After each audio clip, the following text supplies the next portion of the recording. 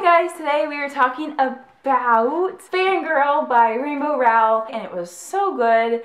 I loved it. I have read another book by Rowell, and it was Eleanor and Park. I liked that book. I thought it was really good. I really liked the characters in that book, but the ending kind of left me wanting more, and in the end, I think I rated it like 3 or 4 stars. I can't remember now. And this one I actually rated 5 stars. So basically, this is a story about Kath, and she's a freshman in college, and her identical twin sister, Ren, are going to school together, and Ren and her are just totally different. They're having totally different experiences.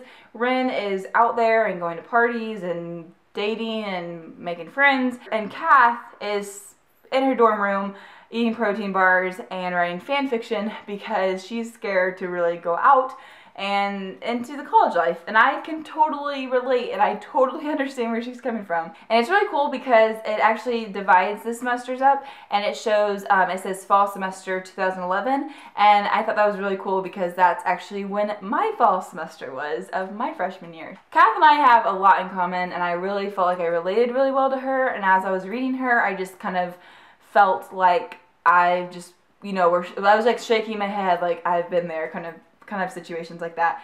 But if you like Harry Potter, this story talks about Simon Snow, which is like this story's Harry Potter. So that was really, really cool. I actually heard about that before I read this, and it just made me even more interested to read it. But yeah, it's a contemporary. There's a little bit of romance in it. It's just cool to see Kath, you know, mature and grow through her freshman year. And I just really enjoyed it. So if you haven't read it, I definitely recommend it. And you should go read it now because the rest of us are going to be discussing this book in detail, and I don't want to spoil you. So, bye! Okay, like I said, I thought Kath was super relatable. I thought it was so funny that their names, the twins, Catherine, I was like, honestly, I stopped reading for a minute and just laughed because I was like, oh my gosh, I did not like catch on to that quickly. And because I was like, Cather, that's kind of like a different name. I thought it was kind of cute, like Levi was calling her that. But anyways, when you guys started the book, whenever I am guessing there's gonna be like a romance, I am always, like my mind is always going, like trying to think of like who the romance might be with, if that makes sense. And in this book, when you start reading it, you like are introduced to Levi, who seems like a really great guy, but he's unavailable because he's dating her roommate, so I kind of like marked that off. But then you're introduced to Nick, and I'm thinking, well, maybe it's going to be Nick. But then as time went on, I'm like, you know what? He's not that great. I really hope that Nick is not the guy that she ends up like really falling for, because he's kind of a jerk. And then as it progressed, I'm like, oh no, is this going to be another like Anne and the French Kiss thing, and she's like going to break up a relationship, and she's going to start dating him, and then it's going to be like over right as they like find out that they both like are crazy about each other, and it's like over. And I was hoping it didn't happen like that. I was actually really happy that they kind of like made amends and really started dating like, what was it, like halfway or like 3/4 of the way through the book. That way we like get something out of it, and we like aren't left quite as much like wanting so much more, I guess, from it. But anyways, I really like the twin whole side of the story. I don't think I really read many books about twins. Ren made me mad a lot of times though, like when she would make fun of the whole like Simon Snow and stuff, and Catherine's just like, you don't make fun of Simon Snow, like that is not cool. So I don't know, I just kind of was frustrated with her because, you know, Kath was obviously having a hard time, and Ren was not being like the best sister in the world by any means.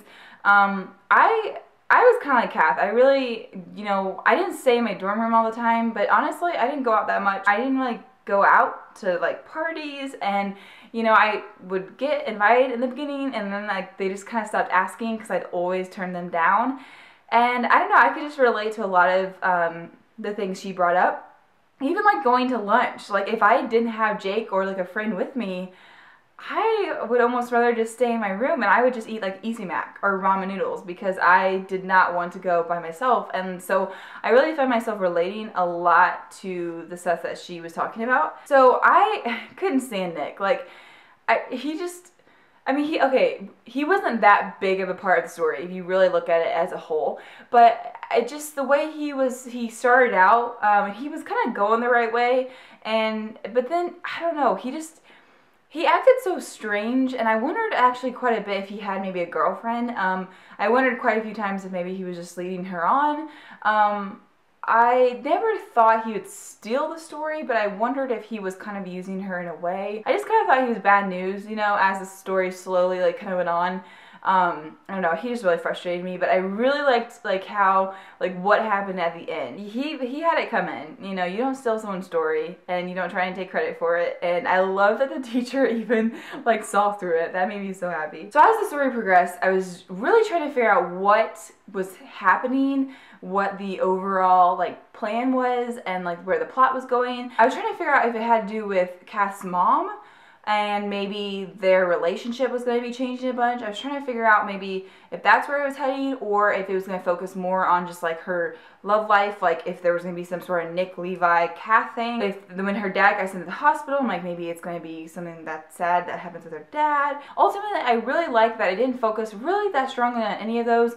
I like that it was more on Kath and her maturing and her learning to like believe in herself, and how she, you know, continued with Carry On, and how she did write the story. And I love at the end, From Left by Kath Avery, winner of the underclassmen prize. I'm really proud of Kath and how like much she kind of overcame and stuff. I really wanted more, you know, when the story was over, you keep thinking of all this stuff, and you know, I wanted to hear more about her story, Carry On, and I wanted to hear more about the story she wrote for her teacher. You know, they talked about so long about how she wasn't going to do it, and then she sat down to do it, and you really didn't hear much about it. So I kind of wish we would have gotten more of that. I'm always left like wanting more, and I feel like I should write her a letter saying that she should totally continue Eleanor and Park's story, and she should totally continue Kath's story, and I would totally buy them. Everyone else would as well, so she should definitely look into that. But that's all I have to say about Fangirl,